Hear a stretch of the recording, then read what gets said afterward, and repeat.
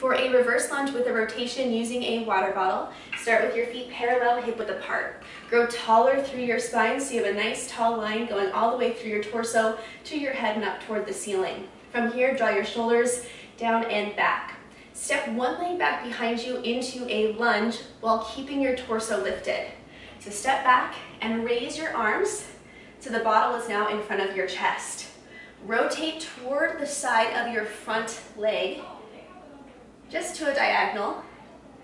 Bring it back to center and switch sides.